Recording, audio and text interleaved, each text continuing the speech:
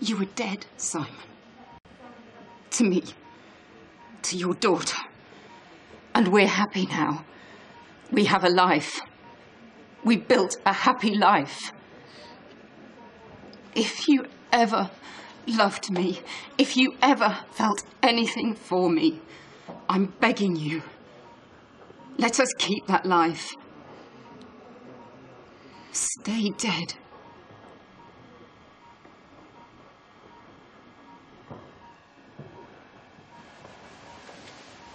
I wanted to see you together because this affects you both. Before you embarked on the course of ICSI, we didn't perform any tests on Rachel. It's always best to check these things, though, which is why, after we knew the ICSI had failed, we did. I'm afraid there's a problem. You're suffering from a condition known as partial Asherman's. Sorry? Well, it's extremely rare, but sometimes during the curettage stage of the D&C following a termination, the lining of the womb can be damaged.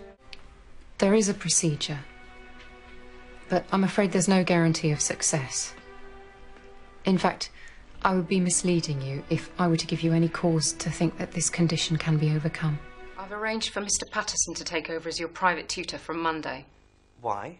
I would have thought that was obvious. I don't want Mr. Patterson, I want you. Yes, well, that's not possible anymore. Now, I really think you should go. Why are you being like this? I just think we should keep a distance, at least for the time being. Mum, chill. What's the problem? It's not as if you're alone with him or anything. I do not want the indignity of being hauled up before the deputy head ever again. And I want the rumours and the giggling and the embarrassment of it all to stop, OK? So if you could go now, please.